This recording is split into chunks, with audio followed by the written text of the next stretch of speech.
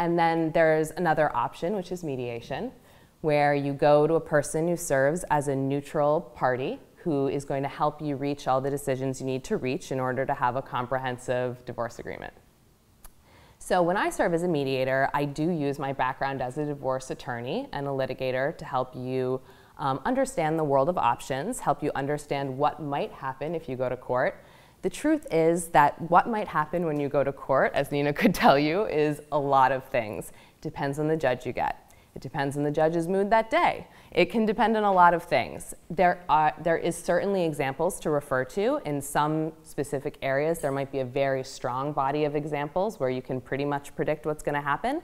But a lot of things, it's just luck of the draw. So what I'm able to do is tell you a variety of ways it might play out in court, if that will help you get past impasse. So your mediator is somebody who provides information, but not strategic advice. They're not somebody who's going to take either one of you aside and say, I think you could do a little bit better on this part, or hey, could you maybe rethink that? I think maybe you're giving, I think that that's really a role for an advocate.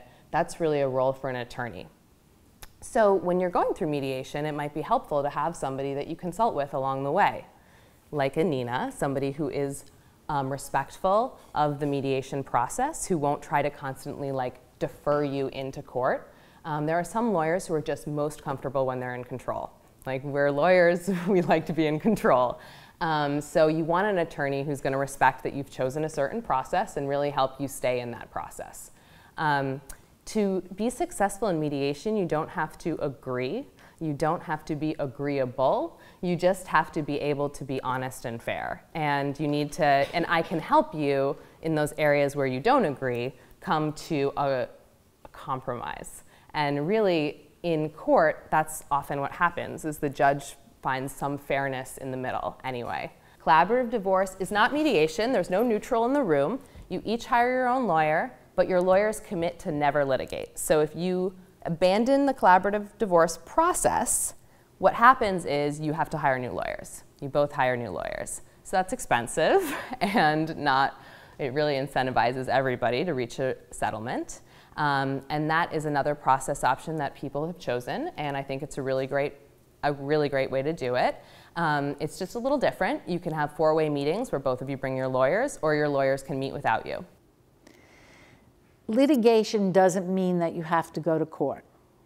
Litigating attorneys, and I also say this to clients, is that if you can get two lawyers in a room who can negotiate on behalf of their clients and come to the middle and meet, you can have a quasi-peaceful resolution of your issues. Not every divorce case in our office, many of them don't go to court. People learn to talk with their lawyers, and their lawyers represent their needs and their wants and their rights with other lawyers, and we try to work out reasonable solutions. I think the biggest difference between Casey and I is the fact that I represent my client. I am obligated, mandated by ethics and by rules of court to make the strongest fight, to take the strongest position I can to get my client the best deal. And why we all say that, we want to be reasonable and we want to be equitable, I want to fight for my client. I want my client to have that inch ahead of the other party if I can, or at least know that my client will be safe and secure because I've done everything I can to make their position as firm as possible.